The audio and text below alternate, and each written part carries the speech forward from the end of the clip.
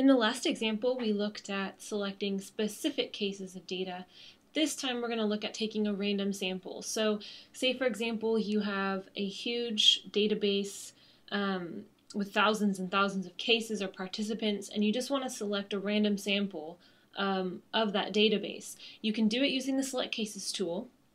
So if you go back to Data, Select Cases, and instead of choosing the if condition, like we did last time, we're going to choose either the first or the second. So random sample of cases.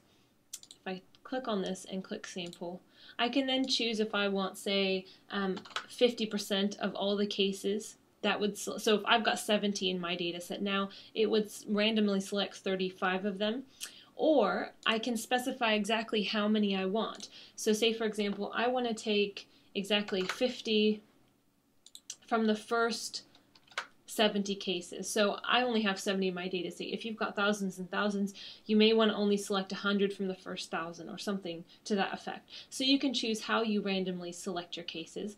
I'm going to go back here and choose the approximately 50%. Click continue.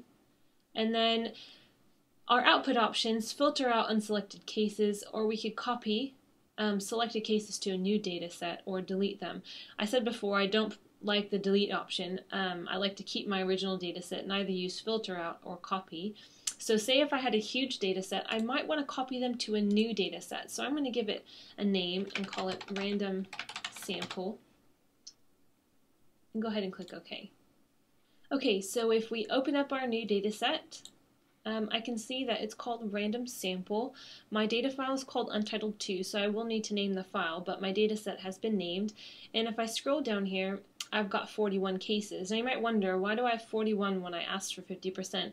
Well, it's approximately 50%, so it's around half of the data set. I should expect around 35. So in this case, it has selected 41, and I can see here by the ID column that it has taken a random sample from my original data set.